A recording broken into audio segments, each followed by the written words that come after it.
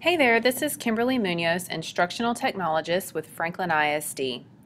Have you ever wondered how you can keep your students on the websites you want them to use for research instead of giving them free reign over the entire internet? Well, we're going to solve that problem in 3 minutes. I want to introduce you to Google's custom search engine that you can create.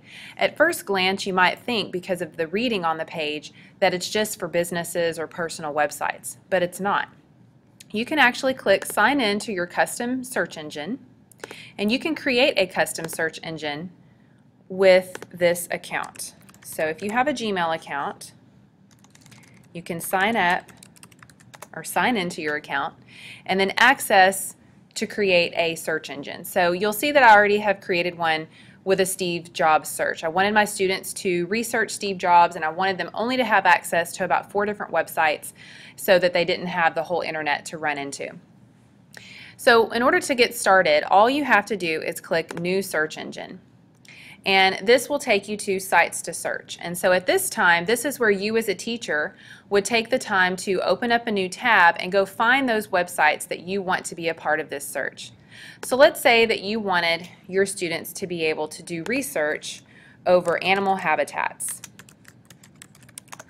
So when you Google animal habitats, you get tons and tons of information.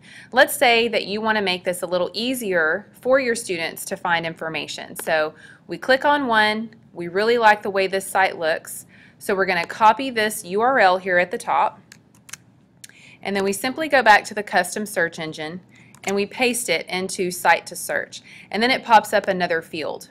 So then we could go back to this, press the back button, click on another site, and say, okay, this looks great too, so we'll add that to the search.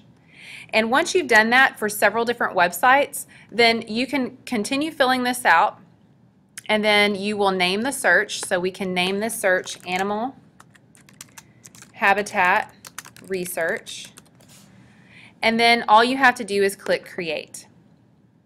So now at this time, it has created this custom search engine where you could either put the code in on a site, or you could get a URL to it that you would then send out to your students. So we're going to click on Public URL, and this is the URL that we would then send out to our students that they could then search in whatever they want. So when they search, let's say pigs, then all it's going to bring up is information from those 2 websites that I gave my custom search engine. So give the custom search engine a try in Google. It's really great.